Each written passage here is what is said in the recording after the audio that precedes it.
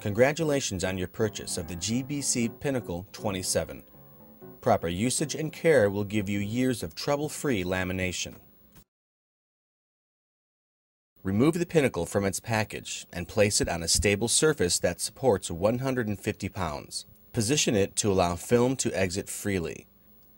Do not place the Pinnacle near heat or cold sources as they can affect the quality of lamination and warm-up time.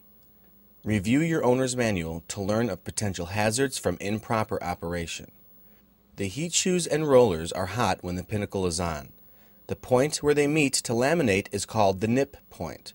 Keep loose clothing, long hair, and jewelry away from the nip point at all times. Plug the Pinnacle into any standard size outlet that is not being used for any other heavy-duty equipment. Your Pinnacle comes with 2 preloaded test rolls of 1.5 mm film for setup and training. Turn the Pinnacle on using the main power switch on the back. This allows you to conveniently turn it on and off at the control panel. Check that the film rolls are locked and the heat shield is closed. If the feed table is not locked into proper position, the rollers will not turn. The Pinnacle runs both naplam 1 and 2 film, from 1 mm to 3 mm thick. The temperature setting automatically defaults to naplam 1. Select naplam 2 when running nap 2 film. Actual temperature is displayed until the setting is reached. Then the display becomes a footage counter. The Pinnacle takes only 6 to 9 minutes to warm up. The green ready lamp lights and sounds an audible tone when it's ready to laminate. Check the speed guide printed on the feed table and set the speed using the dial. 1 and 1.5 mm film can run at any speeds from 1 to 10. 3 mm film should only be run at speeds from 1 to 5. Position your materials on the feed table and press run. Gently guide the materials into the nip point of the heat rollers. Do not try to reposition the items after the rollers have begun to pull your items. You may place additional items onto the feed table without stopping and starting the Pinnacle. Once all the items have completely exited, press stop. To remove your items, hold the film away from the Pinnacle, press the cutter, and slide it across the film. Although the blade is covered when not in use, it's very sharp. Keep fingers clear of the blade. For safety, only use the cutter from behind the Pinnacle. Do not reach over it as loose clothing could become caught in the rollers. You may now shut off the Pinnacle or leave it on. After 2 hours of inactivity, it will automatically shut off.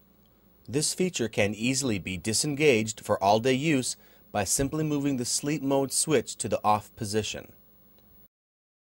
Good, consistent lamination depends on combining proper heat, tension, and speed. Thicker items and films, items that are dark or have full ink coverage, need to run at slower speeds. Running them too fast may cause peeling or bubbling. Thinner items like tissue and copy paper should be run at faster speeds. Running them too slowly can cause wrinkling or cloudiness. To be sure of proper speed for your item, run a test piece of the same or similar material and make speed adjustments as necessary. Long lamination runs of more than 30 minutes might require a slower speed setting. To avoid heat line, always wait until the materials have completely exited the back before pressing stop. Abrasive or metal objects such as staples and paper clips may damage the Pinnacle, so remove them before laminating. Any item that is not easily pulled through the rollers is probably too thick. Call your GBC authorized service technician for repair and service. Select a few key people to be responsible for advanced operations such as film loading, clearing jams, cleaning, and maintenance. Film on the Pinnacle is mounted on metal shafts that are adjustable to accommodate varying film widths. Always run top and bottom film rolls of the same width. We will show you 2 methods of loading film. One method for replacing film rolls is to use the existing film to help feed the new film through. This method works best when the Pinnacle is heated. Use extreme caution and avoid contact with the heat sources. Preheat the Pinnacle until the ready lamp illuminates. Remove the feed table.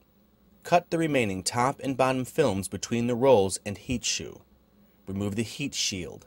Remove the bottom film shaft by gently pushing the right end of the shaft into the pinnacle and releasing from the left. Remove the bottom film roll by releasing the right core chuck. Remove it from the shaft and slide off the existing roll.